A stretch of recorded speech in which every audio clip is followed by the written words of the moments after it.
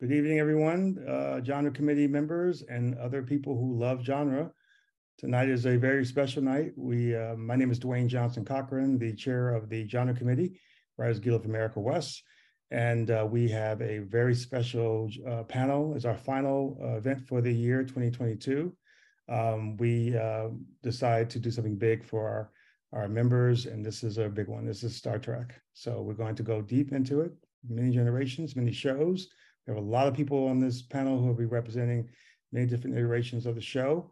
Before we go, Kelly Jo Brick, co-chair, she has some updates. Yeah, I just want to send out some thank yous tonight. First of all, to our panelists, thank you so much for your time joining us in this busy month of December and sharing all your experiences. Also, a big thank you to Greg Mitchell, our guild liaison, for all he does behind the scenes to make our events shine and to help writers across the board. Greatly appreciated. And then also to Phil, our moderator for tonight, for bringing this event to the group and leading the way tonight. So without further ado, Phil. Phil, there you go. Thank you, Kelly Jo. And thanks everyone again for joining us for this. Greg, you are really great at making us all look good with what you do to set this up. So I really appreciate it. My name is Phil Pirrello. I'm a WGAW TV and features writer. And I have seen more episodes of Star Trek than I've had hot meals. My wife, it's embarrassing. It's embarrassing that that my wife puts up with it so much. So talking about this load-bearing column of television with the people who have helped shape it is an all-timer for me. So again, I appreciate it. And given that Star Trek has spent the better part of the last 60 years promoting diversity and diversity and inclusivity, I really appreciate the panelists helping us continue that tradition for the next 90 minutes. And we're also making some Trek history tonight, or at least some guild history, not counting the Mirror Universe, where we're all rocking Spock goatees and get paid on time. This is the first time there's ever been like an Avengers Endgame assembly across the various series. And, you know, I wish Zoom had a filter. We could all like Doctor Strange portal in. But I guess I'm just gonna have to settle for if everyone can just go around the horn, introduce themselves and their title and the Star Trek shows they've worked on or are currently working on. So we'll start with Brannon. Oh, my name is Brannon Braga, and I worked on the Star Trek franchise as a writer and executive producer for 15 years, from 1990 to 2004. And I worked on Next Generation, Voyager, and Enterprise, and wrote 2 of the feature films, Generations and First Contact. Awesome. Terry? Hi, my name is Terry Matalas. I started on Star Trek as a PA on a show called Voyager, where then I eventually became a writer's assistant to this monstrous executive producer, Brannon Braga, who and then I went on to Enterprise, where I sold stories, and then since then I did a show called 12 Monkeys, created a show and became a showrunner there, and I came back to Star Trek recently as a showrunner on Picard. Akela. Hi, Akela Cooper. I was a co-EP on Star Trek Strange New Worlds. Yay. Great show. Chris? This is Chris Derrick, and I was the story editor on Star Trek Picard. Naren? Naren Shankar. I started my career on Next Generation. Was there for the last 3 years, and did episodes of Deep Space Nine and one of Voyager as well. It's great to be here. Robert. Robert Hewitt Wolfe. I started with a freelance on Star Trek Next Generation, and then I worked on Deep Space Nine for 5 years. I rose up from staff writer to producer on that show. Kathryn? Hi, I'm Kathryn. I'm a supervising producer on Star Trek Strange New Worlds. And before this, I was on Star Trek Section 31, and I was on Star Trek Lower Decks, which I'm still a consultant on. Awesome. And Kirsten? Hi, I'm Kirsten Beyer. I started out actually in the novel verse for Star Trek, wrote novels for about 15 years, and then came on Discovery as a staff writer. and have since worked my way up to a co-creator of Star Trek Picard, continuing as a consulting producer on Discovery, and now a co-EP on Strange New Worlds. And to kick it off, I have a question for Brannon and Terry. Brannon, on a scale from 9 to 10, how cool is it, or maybe not so cool, to see like your former assistant pick up on stories that started almost 30 years ago? Don't fuck it up. By the way, he texts me that every single morning. So I mean, I'm blown away. I'm not surprised at all because he always was hugely talented, and I just think it's the coolest thing ever. You know, particularly in that he's picking up the characters I started off with. You know, it's cool. And Terry, for you, like what from your experience with that, what were some of the ideas that you took with you for your experience now on Picard? Well, you know, when I started working for Brannon, I was a fan. I wouldn't tell him that, but I had seen First Contact 6 times in the movie theater and maybe wore a uniform to one of those screenings. So it's the whole thing has been just a wild adventure and an honor to kind of, in this season, we jump back into some of the story arcs that were set up by Brannon and Ron and Naren and everyone. So it's surreal is the only way to describe it. Sure. And I guess like a question for everyone, we have writers on this panel that have worked in the traditional model of Trek TV for years, the 26 episodes a season run, and now it's moved into streaming. Like, can you compare those experiences? Like, what are the challenges from working on like a show like TNG to Enterprise versus the more streaming shows that have come out of the recent Trek run? I'll tell you something. How we did 26 episodes a season, I just don't know. Yeah. Because doing 8 episodes in a season seems impossible at the moment. It's somehow the work, and it's all done in the same amount of time. Yeah. The staffs were very small too. That's the other thing that kind of looking back blows my mind, is like there were 5 of us on Deep Space Nine. There were 5 or 6 of you on Next Generation most of the time, right? Yeah. And we were still doing 26 a year. That's why like we all have like 30 credits on each show that we were on, because we were just writing nonstop. I mean, it was just like the treadmill never stopped. It was hilarious getting to the end of the season because you'd be on the lot longer than any other show. I mean, I still remember those days. The entire Paramount lot would be deserted and we'd be finishing episode 26. And then you'd go home for like a weekend and you come back and start the next season. Yeah, we got like 2 weeks off. Come on, man. Star Trek was very short. I remember that. Really, really short hiatus. Yeah, it was.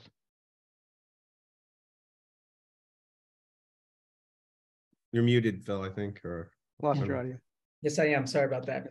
Since each room has their different process, and we got various writers from various writers' rooms. Like, what was breaking story like on DS9 and TNG? Like, did you throw up note cards? Did you put it on the dry erase board? Like, what was the process there? Yeah, it was. Well, on Next Gen and Voyager, we used just a dry erase board usually. Yeah. And just put it up scene by scene. I mean, it was important to get a solid when you're doing a lot of episodes and they were 7-day shooting schedules back then. I think we got like 4 8-day episodes. Yeah. So the story eating machine was always hungry, and you had to really be surgical about what you were planning, because they had to build these sets fast. They had to create these alien costumes fast. Had to have, the outline pretty tidy. We did the same thing on Deep Space Nine. We had a dry erase board. The intern usually wrote on the board, and we would usually break story in the afternoon. Like, we would break an episode in usually like 3 or 4 days tops. Like, we didn't take a lot of time, and because we didn't have a lot of time. Yep. And, for those of you who were working on shows when the feature films were concurrently in development, how did, that process affect what was being done on TV? Or were you guys in constant communication with Berman and the other execs on that? I remember Ron and Brannon abandoning us and saying, bye, we're going to do a movie. You guys finish the rest of the season.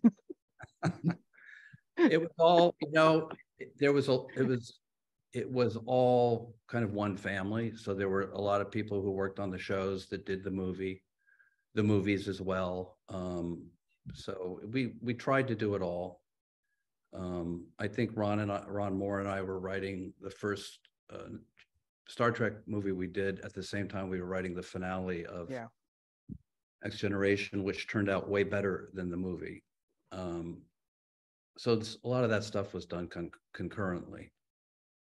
They just ignored us on Deep Space Nine. We were the middle class. Did whatever we wanted. Nobody talked to us. It's great. We were on the floor above us. Okay. Yeah. We were all in the same building. We saw each other all the time. Actually, we talked all the time. It was definitely it was a fraternity, because those were the days where, unfortunately, it was, except for poor Lisa Klink and Jerry. And Jerry, yeah. You tried to get Jerry for this. She was very hard to get a hold of. I wish we could have got her. She's living up in Carmel now, yeah. So yeah. Akela, with Strange New Worlds, and Kathryn, please chime in too. With Strange New Worlds emerging as the tentpole Trek show that everyone seems to be getting behind, what was it like for you to see that reaction now, and compare to what it was like being in the trenches when you were working on it? For me, it was fulfilling because, as Kirsten can also say, it's I wouldn't say we were necessarily in the trenches. We had a lot of fun in that room. A lot of the time, obviously, with any show, there will be ups and downs, and we had our days. But just enjoying the stuff that we were creating and wondering, is this going to translate? Because we're having fun. Right. Is everyone else? And then to see the reactions of everyone else. Oh, hell yeah. Because speaking of episode 108, which is a fantasy episode, which I love those episodes of Star Trek when they become other characters. And so that was a dream come true for me to get to write that kind of a Star Trek episode. And it was what are we going to do for the costumes? Are we going to have the budget for this? And blah, blah, blah, blah, blah. And just to see that the cast and costuming and production and set design and everyone just came together to make that happen. And then to see the fan response was just yes, it was a relief and it was a joy. That's awesome. Yeah, I remember sort of feeling relieved when we started working on Strange New Worlds, because we were moving to this episodic model as opposed to the serialized work we were doing in Discovery and Picard. And it was such a breath of fresh air to sort of not bring the story down into this sort of manageable bite-sized thing, as opposed to everything you're doing impacting 5 or 6 different episodes and having to think backwards. So it was fun. It's awesome. I guess to piggyback off that a bit, how important then is canon to Trek? How much do you worry about that fucking fan's gonna nitpick because we didn't use the right color on this? And how much do you just go, you know what, we just got to service the story? I think it's a kind of a constant high wire act. Canon is super important. You don't want the stories you're telling to take people out of their experience of the universe as they're watching it, but at the same time, you do need to serve story. That has to come first. So it's something that I think people maybe think we're not as aware of it as we are, or talk about it as much as we do. But I mean, Terry, we'd go 1,000 hours over the tiniest things sometimes, just to make sure we were getting it as close to right as we could without. Or the harder thing is you go down the road on something you're pretty darn sure fits into canon, and then somebody's on memory alpha and goes, and you're like, oh, come on, and you throw a bag of chips across the room. But it is quite difficult. I mean, it is a considerable amount of time. An episode of story. There's I don't know what the number is now, but you've got well over 1,000 episodes. Yeah. Of stuff where stuff happened. And it's a lot. It kind of dwarfs the Marvel universe. we would talk about on Next Generation, just the incredible weight of, the 79 episodes of the original series, plus a few seasons of Next Gen and, whatever at that time, 5 movies, and that seemed like an incredible amount of material. What stories can we possibly tell?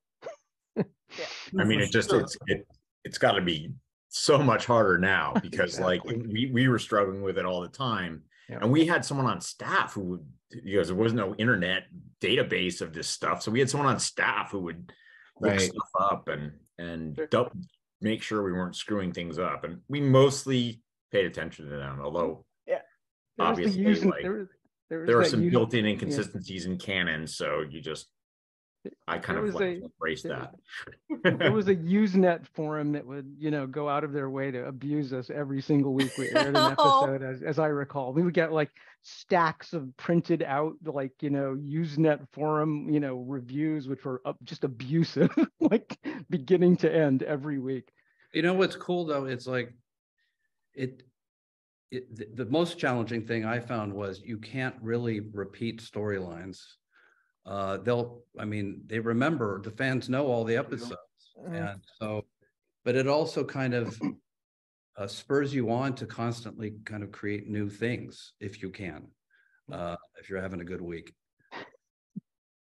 And I like that, the newer versions of Trek, they seem to be embracing, you can do a horror episode a week. At least that's what Strange New Worlds did this past season. And I know TNG wanted to do more stuff like that at a time. Like, what is it?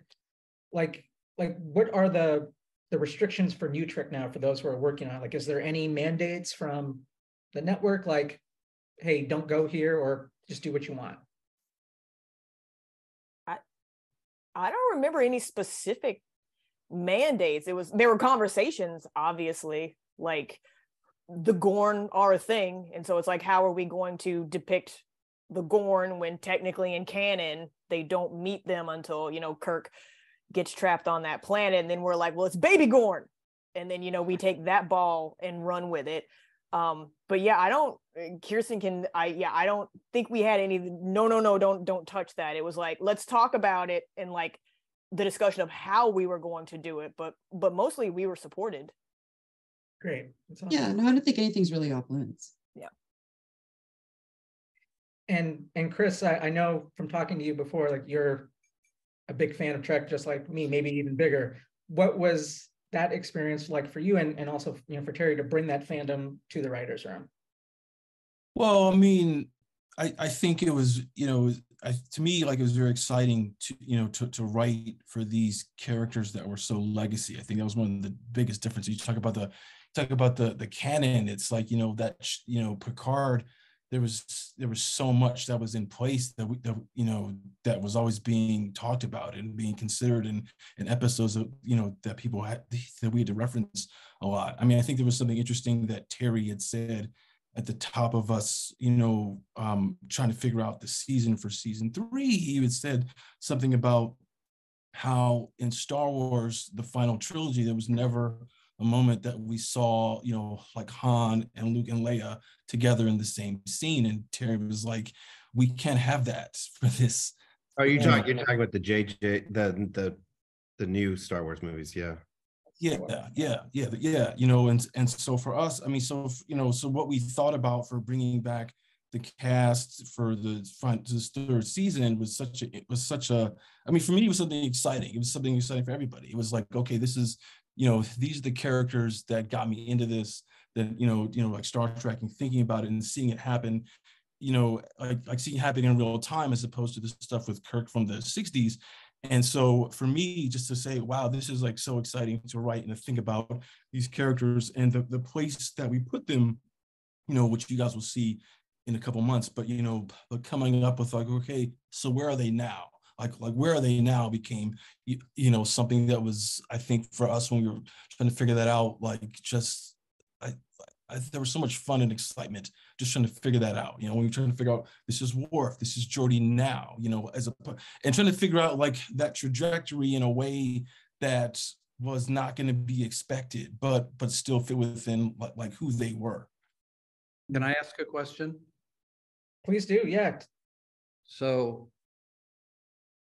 in the final episode of All Good Things, All Good Things, final episode of Next Gen, are they kind of the age? Yes. now? Yeah. So And how was that handled? Or well, we actually nod to All Good Things in that Geordi has two daughters, Alondra and Sydney, which is in that alternate future. He says I think he has three daughters, I think.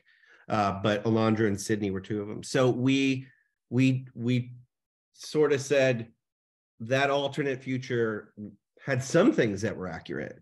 But in this case, not all of them, but no, we watched All Good Things many times. Great. Now, in terms of, I mean, if I was on one of the old shows and I'm watching one of these new shows and I'm seeing this VFX budget, like, I don't know how you watch that and go, what the fuck was this for DSP? I watch these episodes these guys are doing, and I'm like, so jealous of your spectacular, your visual, like Strange New Worlds just has these spectacular visual effects. Right. And you've really taken it to the next level. For me, it's hilarious because I went from Star Trek to doing Gene Roddenberry's Andromeda. We had a third of the money that Star Trek had. And so I sort of went from, so in my mind, like Deep Space Nine had all the money we could ever use. But now I'm watching this stuff and I'm jealous as hell. I got to be honest. There's just like so many things we wanted to do that we just never had the budget to do. Just like EV suits, you know, we just never had the budget to do them. You know, walk on the hull, go outside. You know, couldn't do it. It is funny though, because the more things change, the more they stay the same. Because even when you have to build a new starship, or for instance, there's a lot of new starships in season 3 of Picard. You can't just tell visual effects to render something like that. So sometimes you're like, well, let's just take 2 of the nacelles off of that one and put that saucer there and we'll call it a day, which is exactly what they did back in Next Gen, where they go to the old models. The Enterprise C is a kit bash kind of thing. So we're essentially the same. It just a lot more money involved. Kind of the same. We had $10,000 and more for Odo, and I remember we could only afford like one morph an episode max, you know. So we were always writing around stuff like that. I talked to Ron last year, and Ron Moore, and 2 years ago, and he said that when he was watching New Trek, it was triggering for him because he remembers having to count phaser blasts. Yeah, that's right. Oh that's yeah. right. Oh yeah, yeah. No, that's that's something we had to do. We had to We still do that. Trust me. And they why don't they ever sit in those meetings? Why don't they ever get cheaper? It's like beaming someone away. Never got guys. It's the same effect. It's time, and you're still charging the same amount. It just there's something going on there, man. It does. It feels like a racket. It feels like a racket. I agree. Ferengi. Someone who worked on a Trek show told me once that it costs more to do the transparent screen effect than to make a ship or to make a phaser blast. Is that accurate? You talking about the view screen? Yeah, the view screen. No, view screen's expensive. There's no possible way that could be true. I wasn't that view screen was not expensive for us. So there's a racket. Speaking of the racket, like we just threw a green screen up there. It was easy. The view screens were cheap.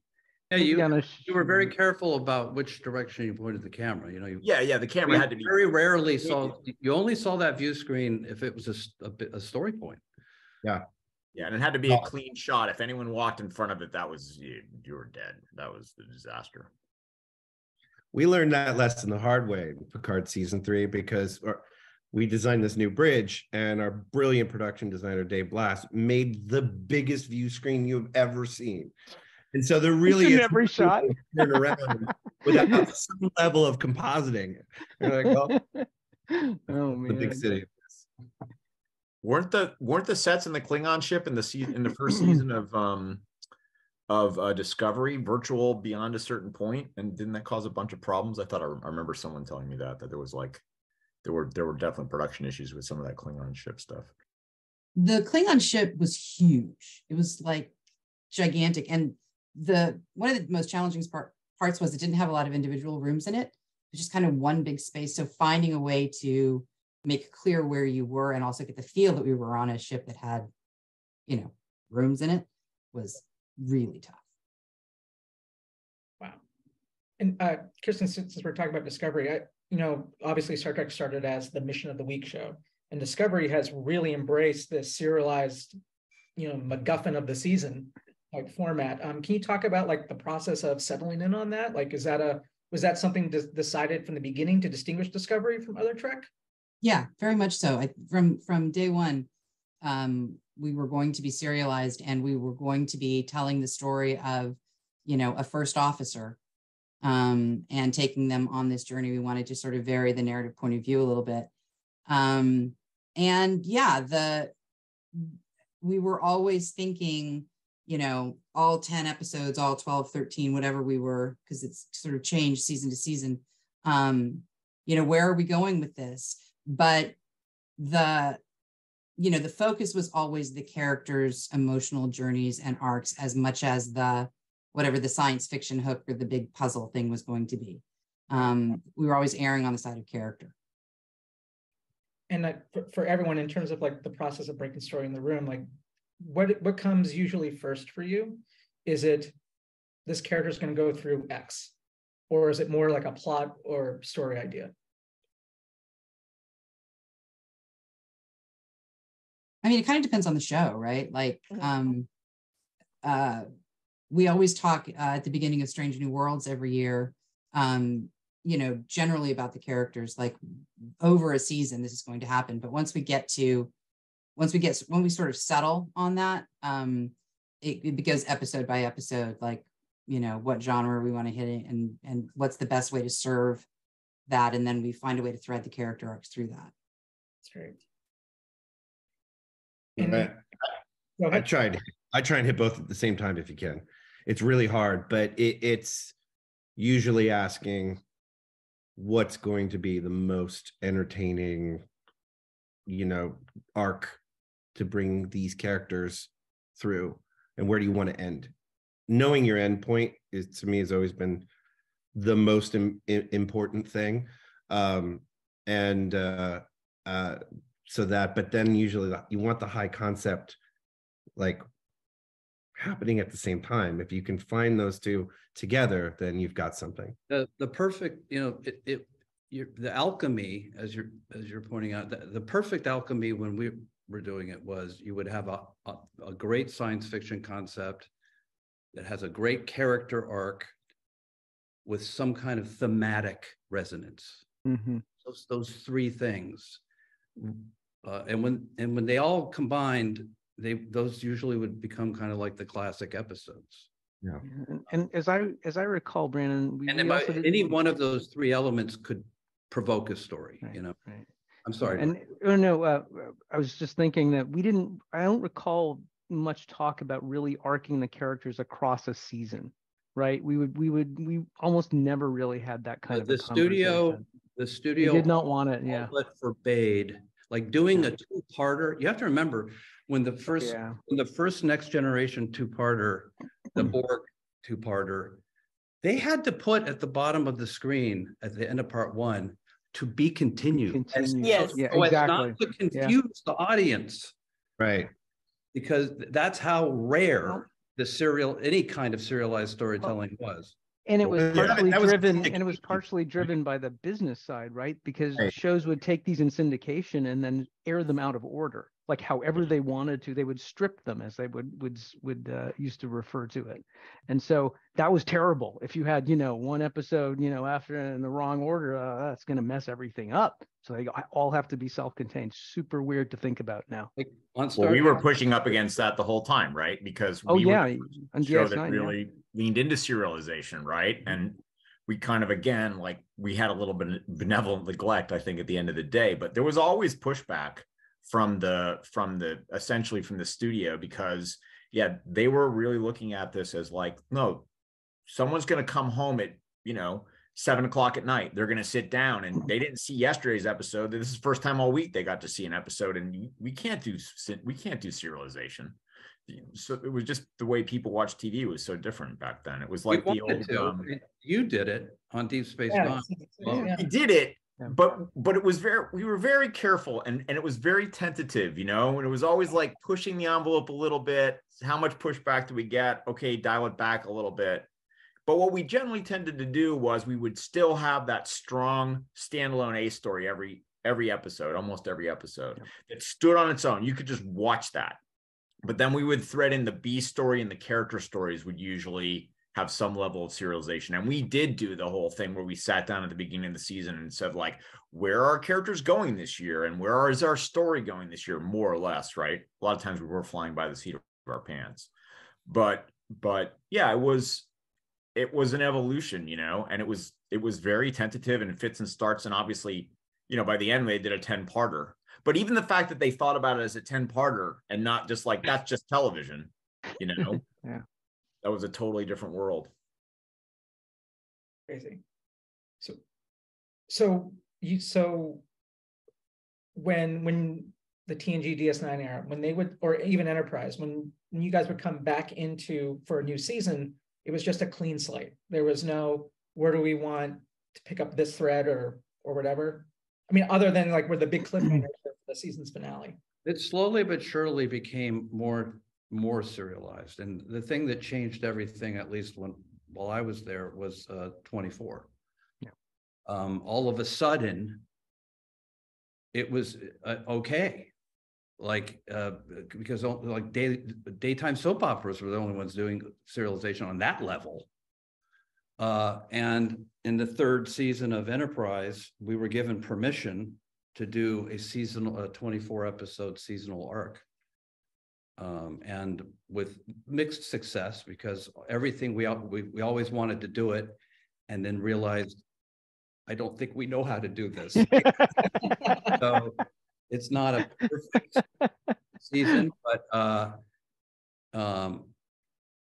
that's when Discovery came out. I was really intrigued that you had decided to embrace the serialization from the get-go. Yeah, because it really is a different kind of thing, and it can be very gratifying on the character level. The thing that we actually had to our advantage when it came to that stuff on Deep Space Nine was we did do 26 episodes a year too. So we could convey a serialized story in 8 or 10 or 15 of those. And then the other ones, aside from little character bits, would just feel like Star Trek, you know? Brannon, like at that moment in production, I don't know how far it was when you realized maybe we don't know how to do this, like episode 3 was indie art. Wow. So I don't know how to put this, but you know, with social media being what it is and fans having this over your shoulder reaction, either as your stuff's rolling out or as you're creating it, you know, there seems to be like a tendency for people to maybe want to change their stuff or whatever. But back then, like there was no like. There was. Okay. Oh, yeah, different form. AOL chats and stuff. Like, how much did that influence changing creative choices? I think back then I would have said not at all, but the truth is we were reading these reviews obsessively. I mean, I wanted to see, you'd air an episode, you get reviews the next morning. Sometimes as it was airing or right after it aired. So we wanted to see what the fan reaction was to stuff. Yeah, but at least you didn't have Twitter. Yeah. No, those were the good days, trust me. Like with so many shows now, you know, Blockshot and you know, they're all mostly banked by the time they're set to air. Like, is there an opportunity to course correct creatively at that point, or is it just we'll get it right next season, or we'll address it next season? Well, you got to trust your storytelling instincts. I mean, if you're going to course correct based on fan response, you're going to go insane. Right.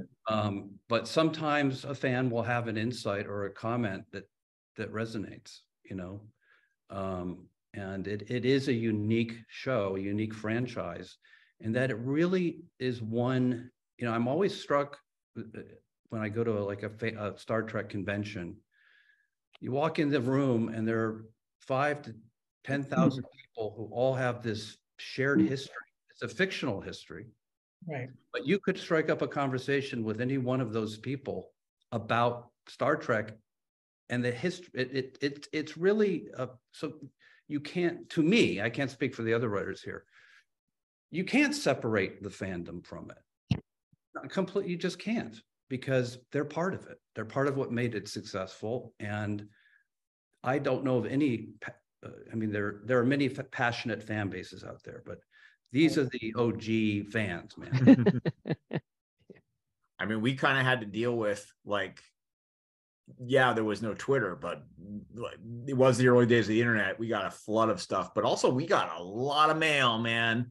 Like, oh yeah, we got so much mail. We had people whose job it was to read the mail and let us know if there was anything they thought we wanted to see, you know. And it was a lot of shows now are adjusting to being with an engaged fan base. We always had it from the very beginning. Was there any instance of fan mail that made you guys go, you know what, maybe they're onto something? You know, it was, to me, when an episode was popular, it told you something, and you never knew. I mean, some episodes, like yesterday's Enterprise, which I wasn't around for, became very popular. I did a time loop episode called Cause and Effect that I was convinced was the worst episode of Star Trek ever written. I mean, it was terrible. It was a goofy idea that didn't really make any sense whatsoever, but became a popular episode. So you'd look at what people liked. And of course, there were these capsule reviews happening too, like in Cinefantastique magazine. right. When there were magazines, they would come out with like they'd review your season episode by episode. And you'd look at it and you'd look at which one's got 4 stars. Yeah. Which one's got 1 star. Cause and Effect is great. For what it's worth, we reference it a lot in the Strange New Worlds room. We reference it a lot in Lower Decks.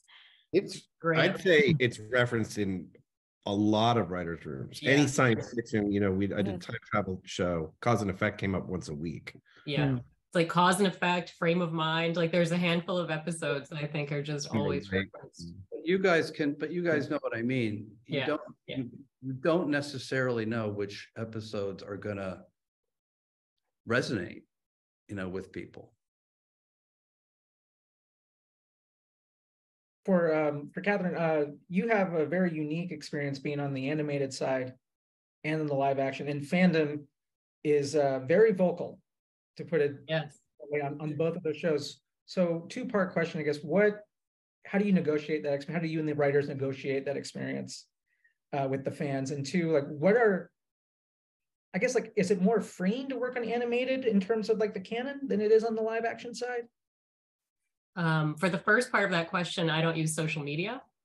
So that makes it very easy to negotiate the fandom. I mean, I'm on like, you know, Facebook, but that's like a private thing. So I think not having Twitter or anything really helps. And for the canon, no, the canon is just as tough on the animated show. I'm actually the canon consultant on that show. And so it's a lot because of the way on Lower Decks that it's just gag one after the other sometimes. And each of those is tied to canon. So I have to read the scripts and kind of circle, you know, virtually circle and be like, oh, actually in a Klingon ritual, it would be this instead of this. And so I try to, you know, obviously we have to let it bend for it to work. But I try to not let it break when I can, you know.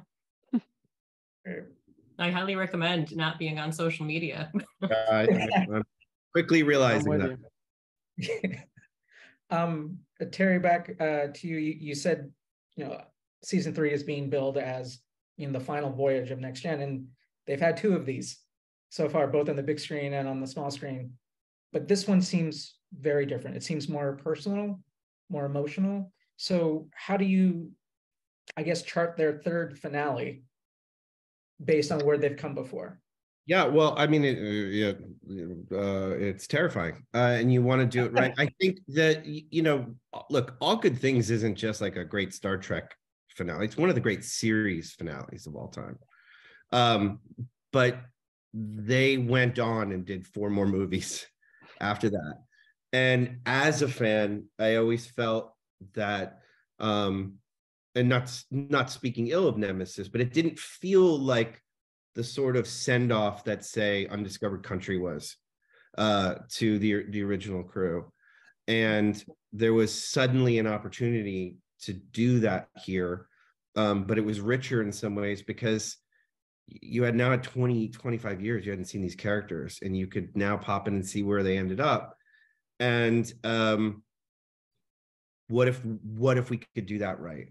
You know, and took a lot of convincing to a lot of different people, and the actors. You know, I wanted to make sure, you know, they go to conventions and speak about their characters and know things about their characters that we don't think about, and so we wanted to make sure they were happy as well. And so it was very challenging, but incredibly gratifying to be able to do that. And in terms of like working with the actors, whether it's, you know, these legacy performers who have done, you know, Picard, Dr. Crusher, all of them, and to like the newer shows, like what is the relationship with the writer and the actors? Like Berman's era, writers were rarely on set, is what Ron told me. Like, what is that like now? It is, you know, and it's funny because Gates and LeVar, and they would often reference that. I mean, look, it's as Brannon said, you're making 26 of these. You can't have a writer on set. They got to be at a typewriter somewhere, getting the next episode done. So, so it is quite different, you know, and it's serialized, and this was a lot more intimate stories. And look, I mean, it's different for every showrunner. I mean, I always believe there at least needs to be a writer on set to track, because you can, the tiniest, most subtle line could be read in a way that's totally inaccurate and changes the story. So, but I think that's probably the norm now. I would say. I don't know. What do you all think? Having writers on set. No. Yeah, it's become the norm. Yeah. Like for my entire career, basically. Like I've known like writers to cover set. I agree with that. Yeah, same for me. Though now I would say like one of the sad things is with streaming, not necessarily shitting on streaming, but it's harder for mid-level and lower level writers to go to set because they want to focus on the showrunner / creator doing everything. And maybe you'd get a co-EP on set. I think like Luke Cage was the last time like writers of their episodes went to cover set. Like all the other shows I've done streaming since then, it's just been the showrunner. So a lot of times you guys are wrapped by the time the show shoots too, right? If you're not the EPs, you're gone. Yeah, they're not paying. That's rough. Yeah. Yep. For those writers who have gone to set, and for those, you know, watching who haven't yet, for the panelists, like what are some tips you wish you knew before your first time on set that would be helpful for writers to know now? When you're listening to it on set, even if you're a staff writer and you can hear that it sucks, jump in. Yeah. Because this is it. You don't want to do ADR. Again, I think it's probably the most educational experience if you're not doing a table read.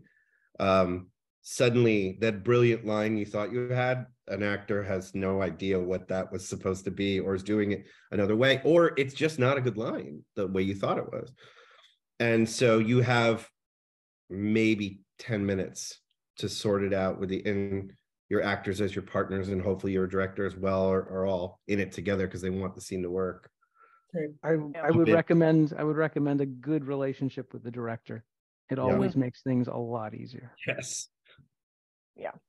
I would say if it's your first time, especially, like talk with your showrunner. It's like, what am I empowered to do on set so that I don't have to call you and ask you?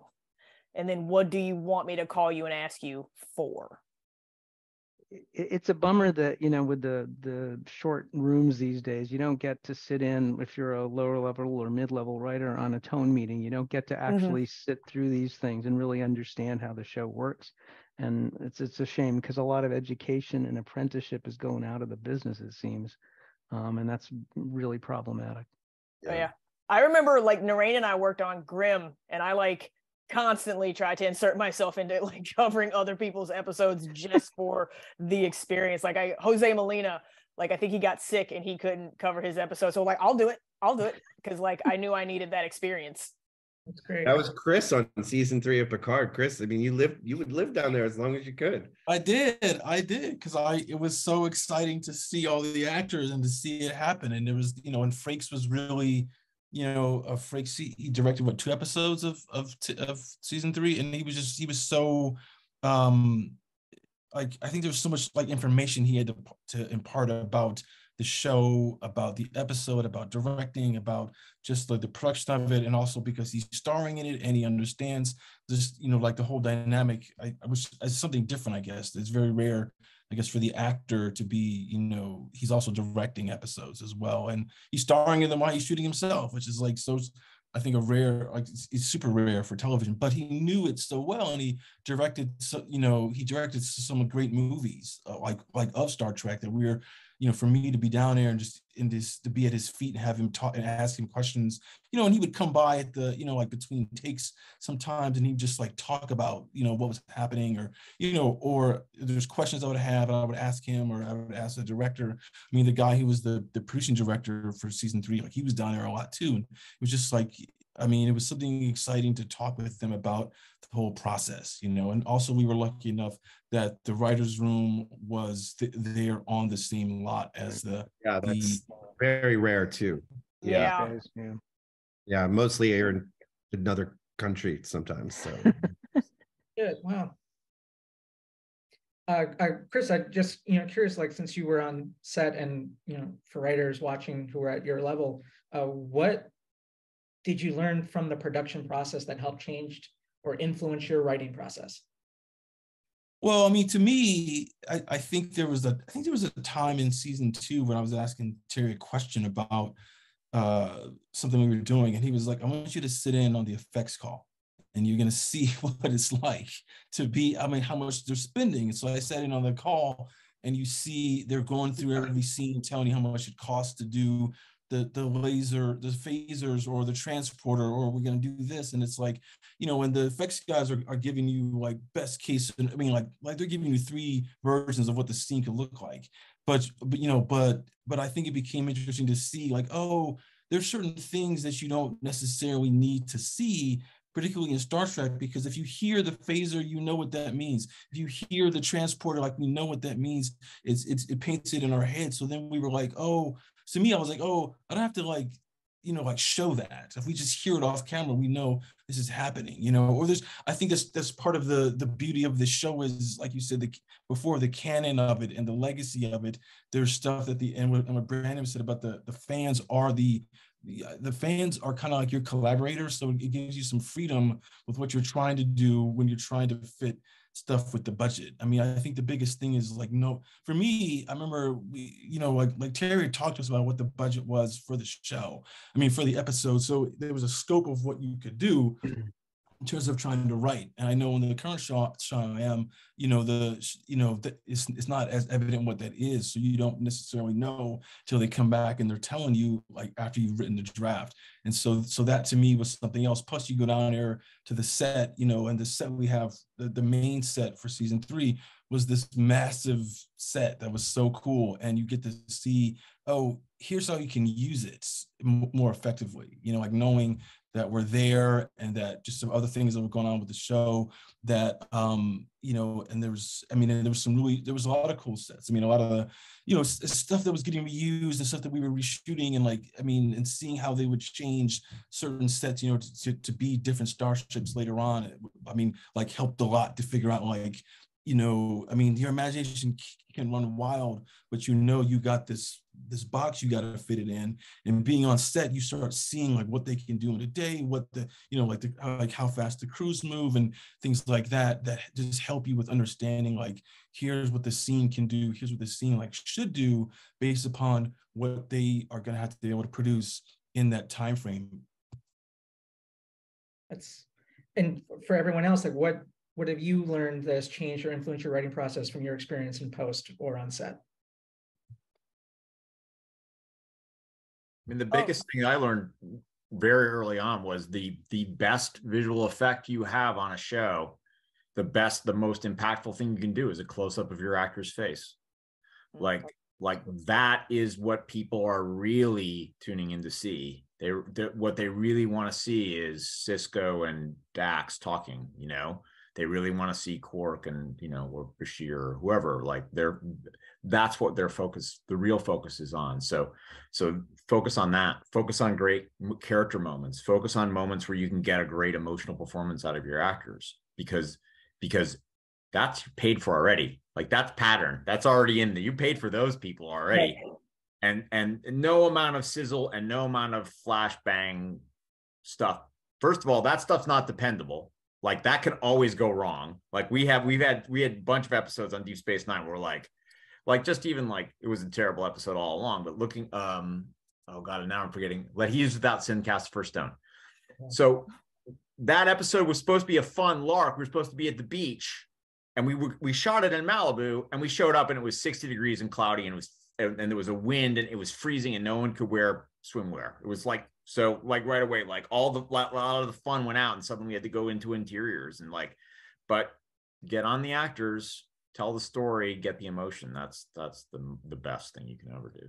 It's funny, we seem to be at an era where that, you know, actually having more money is sometimes a disadvantage because shows lean into spectacle so easily and can do it so much. A lot of times I watch shows and I go, these guys would have done better with less money. Yeah. Not Star Trek, but certain other genre shows. Of course. Right. Robert, you had mentioned earlier that on DS9 you always wanted to do the EV suits and you couldn't do them. So for you and for everyone else, what is the part of Trek, an episode idea or a character beat that you wish you could have done but didn't do?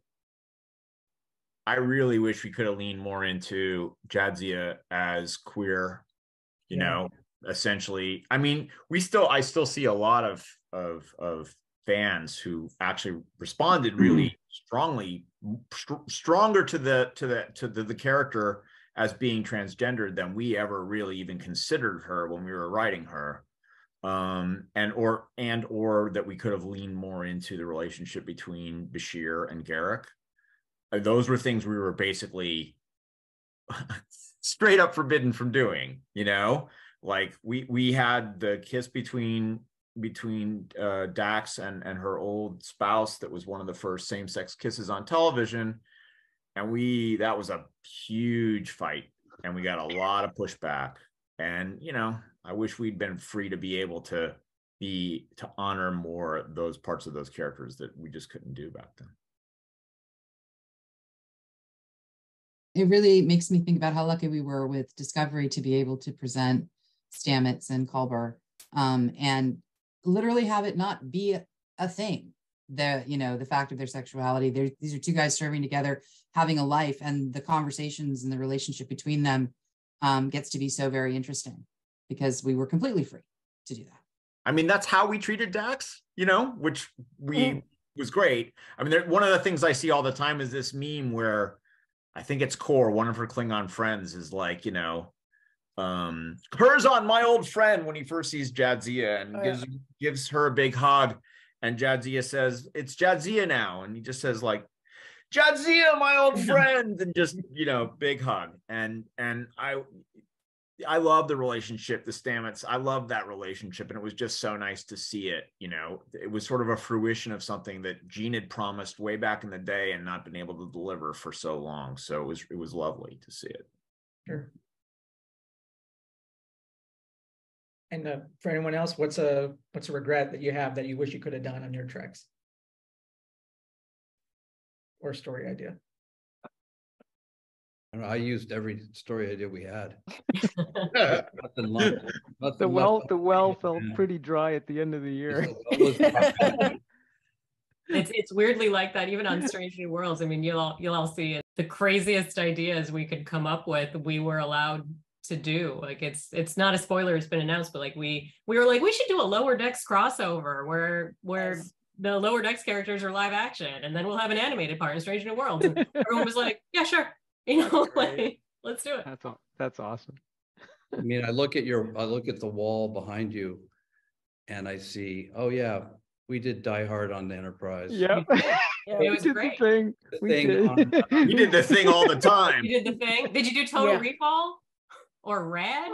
Because that would have been great. I feel like we might have done Total Recall. Yeah, we did Total Recall. We must have done. You did Hard Times, kind of implanted memory. Oh my God. Which, Robert, I think you wrote Hard Time, right? Yeah. I don't know. I mean, I think there was something that we put on the board that didn't make it. The concept of it was really amazing. We had this Vulcan psychiatric planet, like a psychiatric ward. Chris, we shouldn't. That sounds cool. Strike that. I wonder what that. Yeah. Terry, you want to... I will save you, Terry. Like, I'm not on season 2, but I'm looking forward to it for Strange New Worlds. But I do remember in season 1, we were kicking around a story that gave Pike a nemesis, and like Pike is such a Boy Scout. Like, I wanted to see like a person he just absolutely hates and wants to like just the guy you immediately want to punch in the face. Like, I wanted to see that Christopher Pike being uncomfortable, and I think someone pitched kind of like an Adam Scott type. That's cool.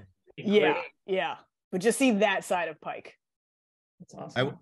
I will say for season 2, I came in to a room with Kirsten and Michael Chabon and Akiva, and when we had leaned into the idea of time travel, of going back in time, the thing I always thought would be the coolest to see is 1990s Khan era, but that is a commitment to an alternate future. Essentially, it's saying Star Trek is not our world, and it's debatable as to how comfortable Paramount CBS would be in saying that, because I think we all kind of hope Star Trek is our future. But man, I thought that I would have done a really weird 90s Khan cool World War show. That would be neat. Picard going up against Khan. Yeah, I'd pay folding money to see that. That would be really cool. So, does anyone else want to chime in on things that they wish they got to tackle? No? All right. I have a question. We all get notes, but few of us get notes on something as big as Star Trek. So what are some suggestions for, let's say you get a bad note, what are some of your suggestions for addressing that without ruffling the egos or feathers of the networks that's giving it? I don't know. If anybody's figured that out, let me know. I'll take that into consideration. Thank you. Basically, my advice to anybody would be just listen, don't argue, and just say what Kirsten just said. We'll look at that and look at it and give an honest look at. Look at it. It may not be addressing the exact note they wanted, but it may make you realize something else wasn't working. What they call the note behind the note is really the thing you're looking for. Yeah, but I don't know about you guys on the today's Star Trek, but we did not get studio notes. If we got our notes from Rick Berman. Rick. That was Rick. That was it. One person, right? Yeah. The studio would only come in if you were trying to do something controversial, like the subject matter that Robert was talking about, or you're trying to do serialization. Even then, those notes still came through Rick, right? The studio would call Rick. Yeah. I mean, like there was I don't know what season of Voyager it was that I wanted to do a season of serialization, and it was just shut down. But do you guys get notes on like scripts and cuts today on Star Trek, or do they? Yes. A lot. Yeah. Yeah, we have studio, network, Producer. again and again and again. They're there at every step of the process. It just depends which regime is in there at the time as to what level you'll get. No, it was always kind of like they were like, it's working, let them do their thing. We don't understand this. I mean, Star Trek was kind of anomalous back in my day. A lot of more genre now, but they give you notes on what? Everything. What do you want to everything from casting to look, I mean, I think what's going to get notes on Riker's character? Like, I mean, I'm appalled. Well, it was different for season 3 than season 2, but season 2, I mean, it again, it depends. The shows are considerably more expensive now. Right. That's the other thing. And so, whereas, you know, I think a season of Strange New Worlds, probably you could do 2 seasons of, or at least do 26 episodes of Next Gen easily. So it's a you know, it's a big investment for them. So they want it done right. One of the things that, looking back, was it was good we only had Rick, because that's how we got to do 26 a year, because we didn't, you know, we very rarely ever had to rethink start from scratch or do a massive restructure on the fly. Like, the only time we had to do that was when we decided internally that something was badly broken. I mean, that was one of the advantages of the machine moving so fast and doing so many episodes a year. Like, we didn't have time. But you know what? Even if you're doing 13, it still feels like a lot of episodes still. It's a lot of Star Trek to make. And the idea of addressing, are they good notes? You know, we don't need to get into this. Well, I mean, sometimes they are. Sometimes they are. I mean, because there's a clarity that you thought was obvious that is not. You know, and so but you know, it's good to be humble, right? I mean, it's like sometimes you don't see everything, and if somebody points something out, you just need to listen to it and appreciate the spirit in which it's given. They're not trying to make a bad show. It's just that sometimes their instincts are not particularly well honed, shall we say. And I guess, like, for those on this notes tip, like for those who are on the new shows, like, what is the familiarity of Trek with the execs who are giving these notes? Or do they know the show? Are they have no knowledge of it whatsoever? Like, what's that relationship like? In the Next Gen days, sorry, go ahead. No, as Terry says, there have been a few different regimes over the years, and it kind of varies. I think they've all been equally passionate about what we're doing. And they're not really afraid to ask questions and dig deep about stuff they don't understand, to make sure that, you know, that the audience is going to be clear on what's happening. I think on the, you know, there's the Secret Hideout production side, and you have a very, very dedicated group of folks there who have learned a ton in the time that I have been there, and care very deeply about, you know, everything that Star Trek is supposed to be, and their stewardship of it. So I find them to be very knowledgeable. And then on the network side, there is knowledge about Star Trek, but, you know, it's helpful that what they're looking at is really more clarity of story and character, whether it's Star Trek or not. And all of that stuff has to be there too. Like, the Star Trek of it isn't what carries you through. It's what Robert's saying, it's the characters and the emotions. And sometimes that can get confusing when you're throwing in the sci-fi hooks and all the bells and whistles and effects. Yeah, and if they're good partners, you know, they'll listen.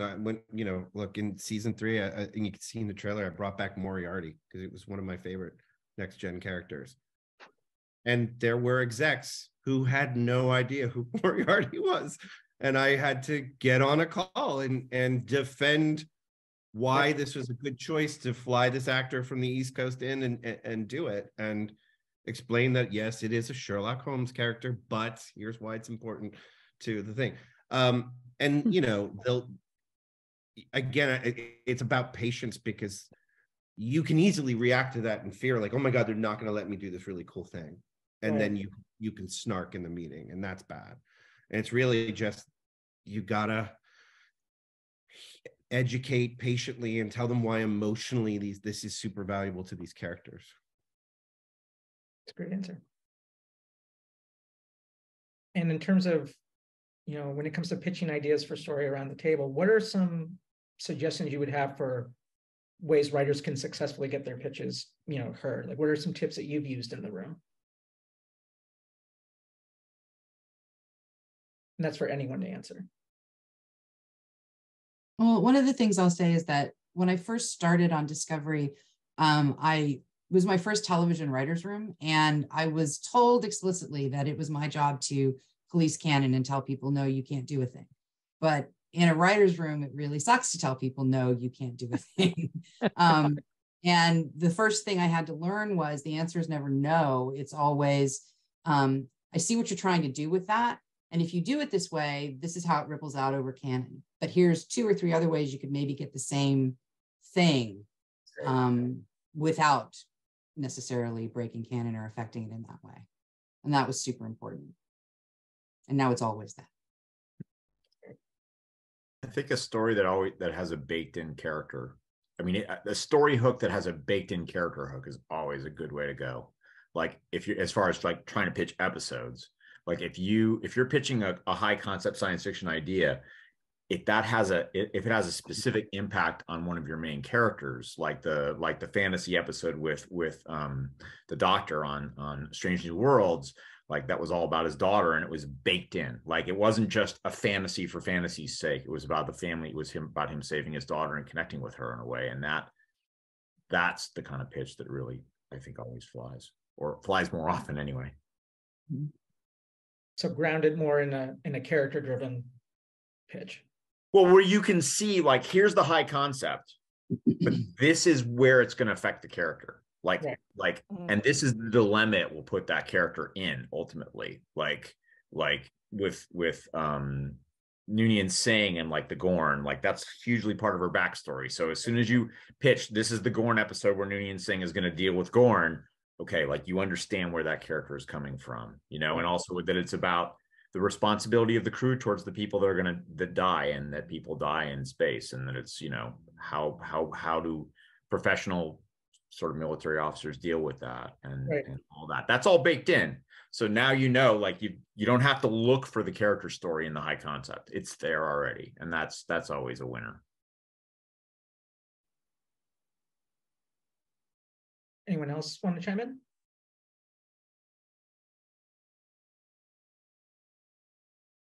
So in terms of then staffing, then, there's been conflicting discussions about it on the godforsaken Twitter about, the value of having an original sample to send or a spec of the show that you want to write on. What are your guys' experience with that? And would you suggest that writers, how valuable is it for a writer to have a Trek sample for consideration on staffing? I don't know. Here's a pitch for you. Die hard on the Enterprise. I like it. It's fresh but familiar. Yes. Great. God. That's how it works sometimes. That's great. I can remember that being pitched, actually. Yeah. That's pretty much how it wasn't works. on your board of often pitched ideas that you had the tally marks by? Oh God, yeah. There was a lot on there. Called, I think, Starship Mine. That's right. Yeah, that's it. Yep. Oh wow. I'm sorry you were asking a very good question. Yes. Do people write specs of episodes anymore? It's been a long time since I've read one. It I haven't read one in depends. ages.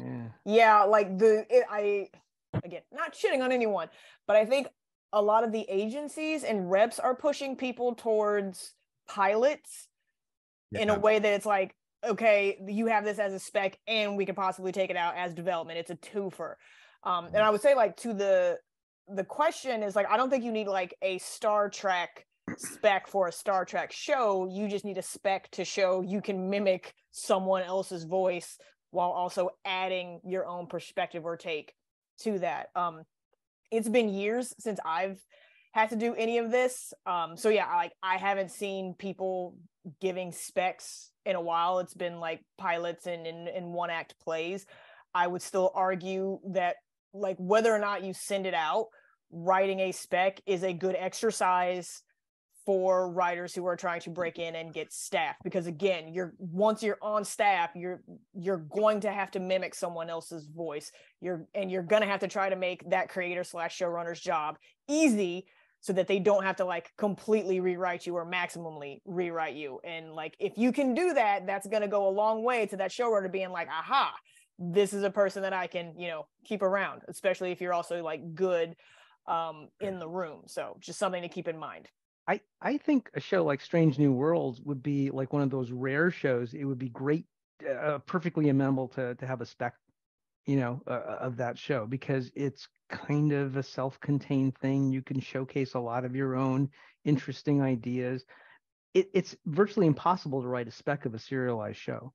I mean, all you can be is wrong, and that's all it can do. It's like somebody goes, "Oh, this isn't the show. This is not doing House of the Dragons spec." There you go. As someone who I wrote a Mad Men spec, and that got me into the Warner Brothers Writers Workshop. Right. You have a limited window if you're going to do that, because it's usually, especially if it's around like the end of that season, then like, what if this was the season premiere, or what if this was this, nebulous episode that could have happened after the season finale? Like that's the kind of sweet spot that you have to hit. I've known a bunch of people who have done that, but yeah, like that spec is good for like a year, depending on when that show comes back. And that was like 15 years ago, right? So I mean, it's like it's tough. I think it's a tough thing to ask for. It would be kind of interesting, like, to come out with like, well, I wrote a Cagney and Lacey spec. I've seen that. You know what? We can joke about that, but like, I know the show hasn't been on in a long time, but for procedural shows, like when we were on Elementary, like I would much rather have read a spec episode of The Mentalist that had been off the air for 4 years, because at least I could go like, oh, this person can handle a network. Like when something's in a very specific, like Grey's Anatomy, like a medical show, like how do you prove you can write that? Like if I were on Grey's Anatomy, I'd happily read an ER, just because it would show that they could write that. And Star Trek is like that too. But I think there's legal issues where, like back in the day, we would take specs of Next Generation Deep Space Nine all day long, and we'd get sued all year long too. And they had a giant staff of lawyers to take care of that. Writers got hired off of those specs. I mean, in our own writers' rooms, I mean, we had a very different, it was an open submission policy. Everybody, that was a big deal back then. Those things don't exist anymore. I mean, that's how Ron got in, right? Ron wrote a spec. Renee Echeverria. That's how Renee got in. Yep. I mean, there's a lot of writers out there who their first, Brian Fuller got his start because he wrote a Deep Space Nine or Next Generation spec. There's a lot of writers out there, that Gabby Stanton, who that's how they got into the business, was writing a spec episode of those shows. It's sad that doesn't happen anymore, honestly. And Terry, when you were staffing, like how important, or did you seek out writers who had like Trek scripts, or was it just their best sample for you? That's what you looked for? Yeah, it was best sample. It didn't even have to be science fiction. It really just had to be character, because we certainly had enough nerds in the room that could sci-fi. It just needed to be great drama. That's great. We got about 15 minutes left, so I'm going to kick it to the audience for some questions. The first question for Naren, from how does writing, the science fiction of The Expanse compare to working on, the science fiction of TNG? What did you take from one experience? Boy, that's opposite ends of the spectrum. I mean, I was a science consultant on Next Generation, and that job was more about kind of maintaining continuity with the fake science of Star Trek as opposed to real science, and it was a lot of jargon, right? It was kind of like a spray-on kind of a science, but that's what the show was. I mean, The Expanse was much more grounded in the realities of space and physics and a million other things. The guys who wrote the books built that into the story in a very, specific way. A lot of drama and action was generated just simply by the reality of the way things move in those environments. So it was a pretty extreme difference. But they're their own things. I mean, the universe has to have internal consistency. Things have to work reliably, and a phaser's got to be a phaser. It can't suddenly be something else. And so I think that's just good storytelling. You have to have internal logic in your stories, and that makes your world feel real. That's great. It's a good question. Great answer. Thank you. For the whole panel, what was your sample script or spec that got you staffed on a Trek show?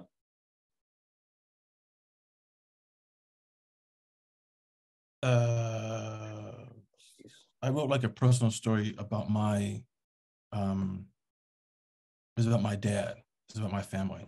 And it's something that was, it's something that I didn't write for a long time. And then I decided I wanted to write it. And then I figured out like a way to make it seem, it's something very specific to my life, but I figured out a way to make it feel like just open, and people could understand it. People could understand, that part of my background.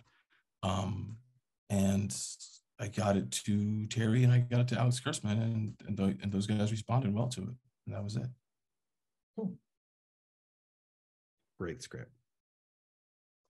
Thank you. Mine was a sci-fi spec pilot that was, it's sort of like Space Camp meets The Thing. Very character driven and weirdly grounded given what that was. But yeah, so that I got a meeting with Secret Hideout based on that, and then they happened to see that I have a Star Trek tattoo on my hand, and they were like, "Why are you not writing on Star Trek? You should probably go do that." So that's how that worked. That's awesome. That's cool. So I didn't actually have a spec. Two other novelists and I created a pitch for an entire new Trek series. And that's what we pitched to Secret Hideout. And that's how I was hired. That's cool. Brannon, I know it's been a long time, but do you remember yours? Mine? Oh, I know you served as an intern there, but yeah, I know. I came into an internship program with the Academy of TV Arts and Sciences, right. And so I didn't really have a spec script. There was, I don't remember, I did have a script sample, and I can't quite remember what it was. It might have been an original piece. I also had written a spec based on a show, a John Ritter show that didn't last very long called Hooperman. Good show. No one's ever heard of. That is embarrassing even to admit. But I don't know. It was more of it was a different way in the internship thing. And that is a way in, by the way. The Writers Guild has an internship, a very good internship program. And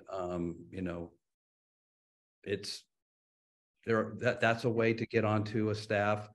Being a writer's assistant or an assistant to a producer is not a bad idea. That's what Terry did, Yeah. I was a Writers Guild intern. I came in through an internship program. I think the first thing I wrote was a spec Star Trek, of course, Next Generation. But yeah, I came in as a WGA intern. We had interns on TNG like every 6 weeks or 8 weeks we would rotate them out. Yes, and a lot of those people went on to staff, and it was a great program, and it was a great experience just being in a room, listening, learning how to break a story. Michael Pillar would come in there and then, tell us where we screwed up and how to make things better. And it was really a really great education, even, just for those 6 weeks of the internship. I came in through the open pitch policy back in the day.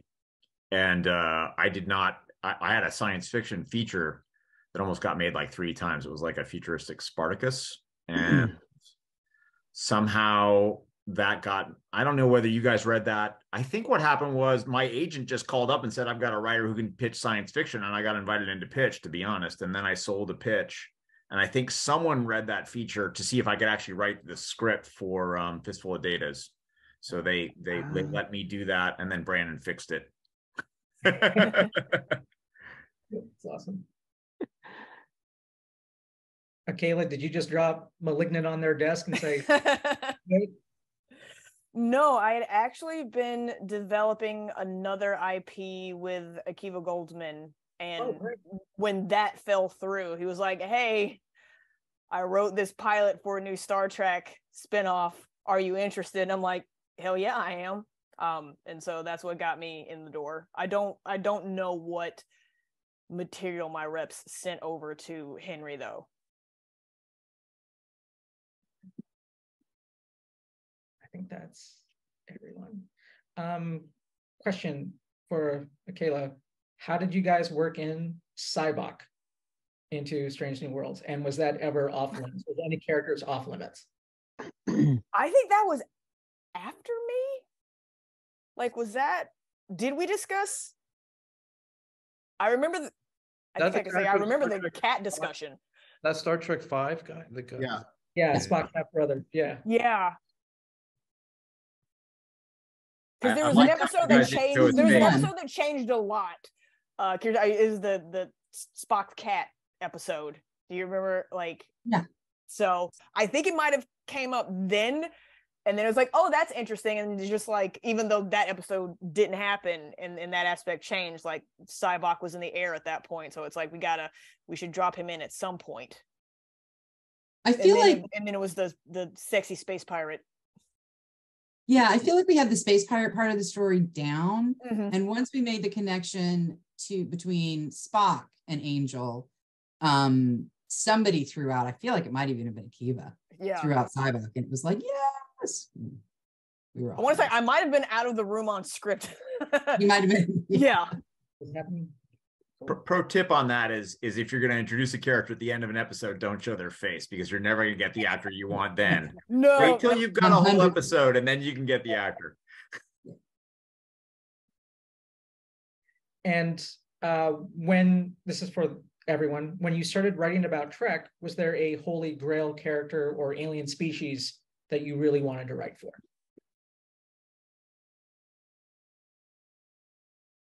There was. And I pitched it just to pitch it, and I wouldn't even know how we would have done this, but one of the creatures in Star Trek The Next Generation, when it was introduced, that was always fascinating to me, was the crystalline entity. Yeah. And I always wanted to know more about that thing, like not necessarily even an origin story, but I'm like, is there a way we can drop this thing in there at all? No? Okay, I'll shut up now. But like that was yeah. We talked about a lot about that at the time too. I mean, and also could not quite figure out what to do with it. It was so fascinating, because I think that was like, at least for me as a young Star Trek fan, like huge. It like you watched a good person essentially commit genocide in Star Trek, and that was just like so shocking, especially like right when they were on the cusp. It was like, no, we can communicate with it, maybe we can. Nope, she blew it up. Grief took over everything, and like that was always just like a fascinating storyline to me. That was like heartbreaking and tragic, but I kind of got it, you know. So yeah, I always wanted to know more about the crystalline entity, because basically it's a creature that's just doing what it's gonna do. It doesn't know any better. It's just doing its thing. Yeah. It's like the Doomsday Machine. I always had a lot of affection for the when you revisit the old the original series characters on Next Generation. In particular, Relics I thought was really lovely. And I think, yeah, I mean, it's just, you know, it's what you connect to like when you're a kid, right? It's like you and then you go, oh God, I'm in this thing that's completely new, and we could actually meet Scotty again. That would be amazing. How are we going to do that? You know, and it just kind of, I mean, and now we're kind of coming to the next generations of that, right? I mean, it's like these characters are coming back into all of these different incarnations. It's just kind of fun to see. I mean, it's part of the joy of it. And it's an interesting continuity across a lot of generations. And I think that's why families attached to it. You know, I mean, it's like parents and their kids can share it. Yeah. I always wanted to write Spock or Vulcans in general, and we never did it on Deep Space Nine until I got to write one on season 7 when I came back as a freelancer, and I made him a serial killer. So that was love it. I put a joke about that in Lower Decks, and when they played Star Trek Clue, and the killer was a Vulcan with a sniper rifle that can shoot through walls. Nice. awesome. Sounds like that Vulcan might have ended up on the Vulcan psychiatry. Talk about that. There was so much cool stuff that we did on season 3. I can't talk about it, but it was just yes, because your boss is right there. But it's funny, Chris, because there's one character I totally want to say right now that I absolutely cannot say that the gentlemen here have all written for. Like, so it's, yeah. I mean, it's a unique. Yeah, it was great. It was I mean, it was so much fun. Just I just but I don't want to. We're not going to give it away. But there was a lot of stuff that we, hoped to do, and then we did do, and it was just fun to have that chance to do that. I mean, that to me was one of the best things about doing that third season was the ideas that we were able to like.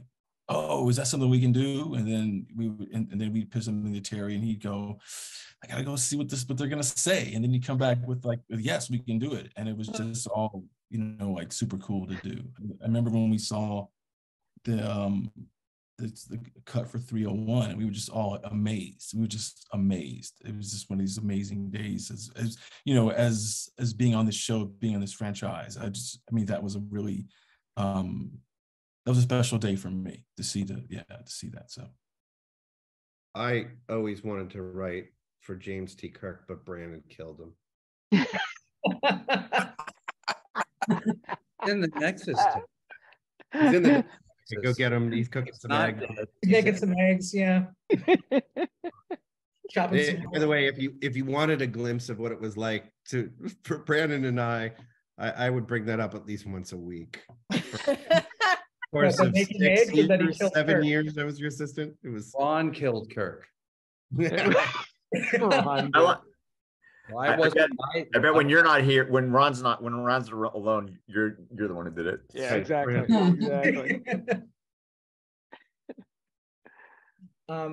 Two last questions. We kind of touched on this a little bit in the panel, but this is a good one. With the proliferation of serialized stories and Star Trek incorporating more of them, what is gained or lost by the ability of embracing more serialized story versus the episodic mission of the week stuff? Because we don't get cause and effects anymore. Well, Strange New Worlds you do. Yeah. Strange New Worlds. I mean, that's what they're doing. I mean, I if anything, I think about the ability for characters to grow and change over time. And there's value in that for me in the land of Star Trek. It's not that there's anything wrong with the Kirk, Spock, McCoy model where we sort of, these guys are who they are at the beginning and they are who they are at the end.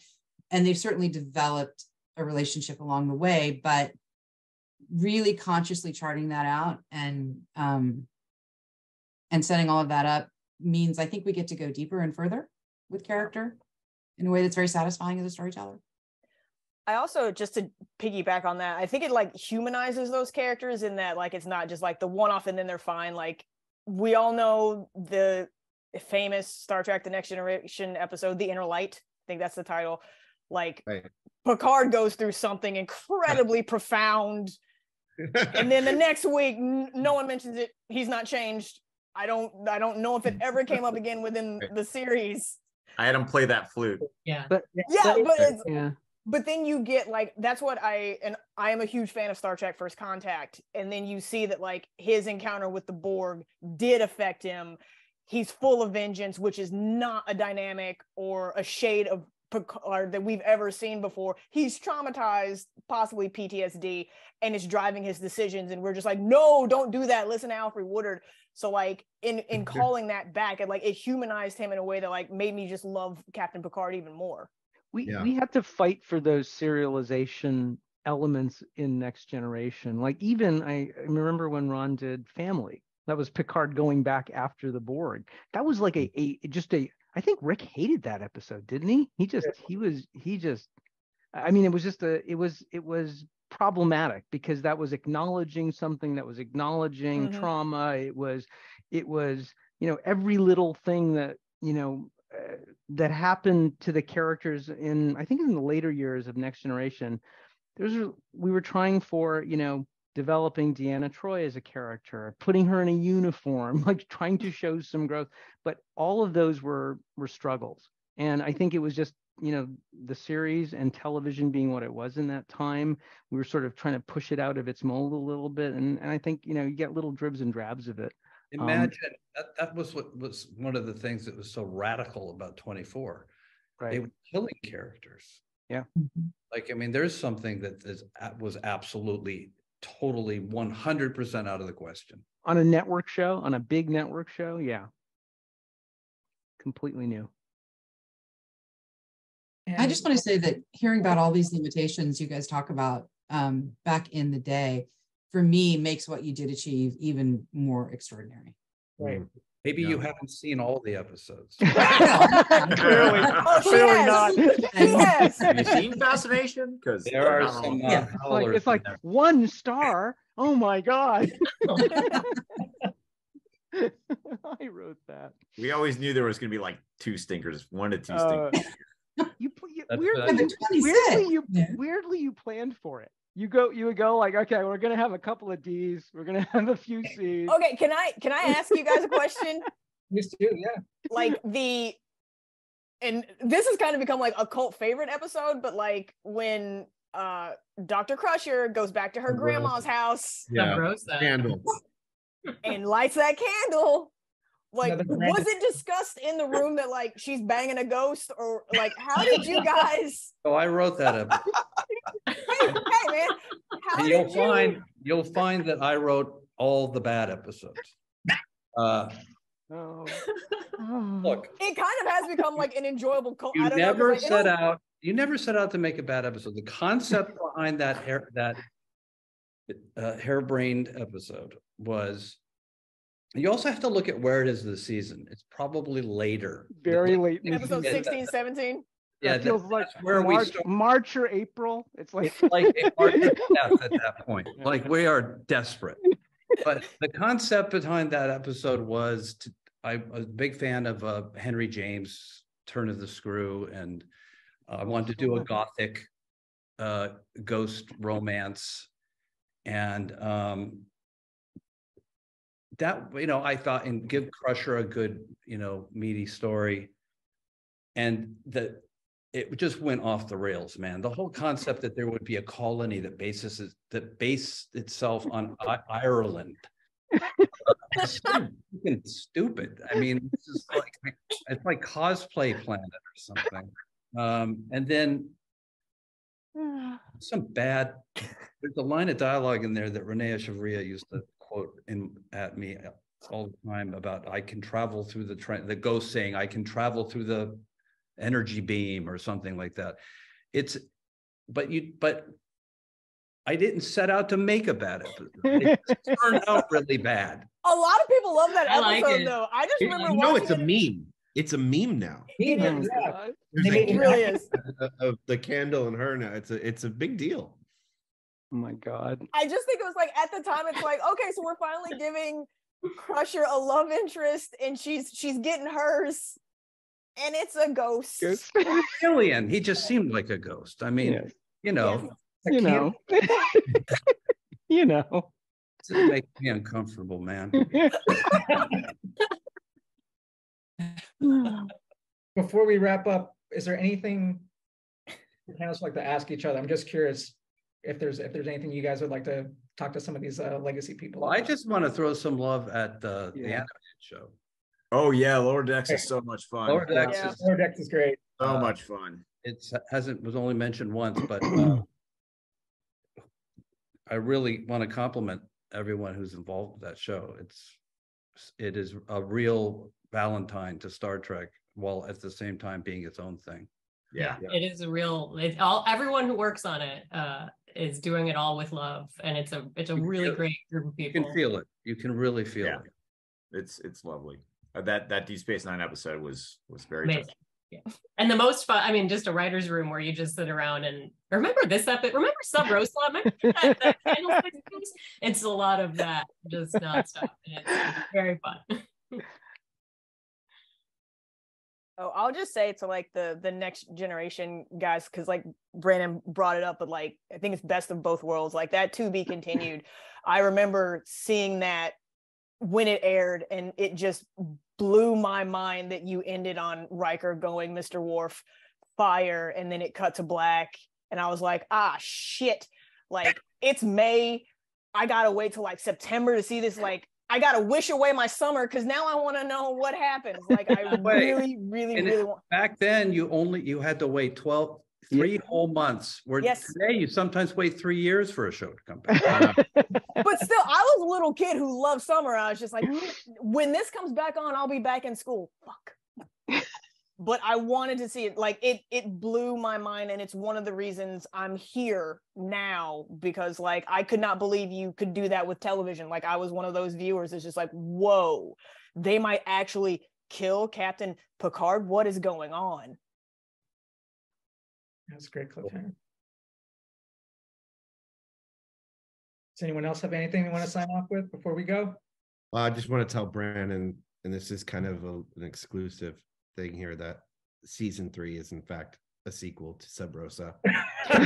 And Amanda Plummer plays the candle, and it's a thing, and it's going to be in all the Star Trek sites tomorrow morning. I know it, but I just want you to know it's for you, man.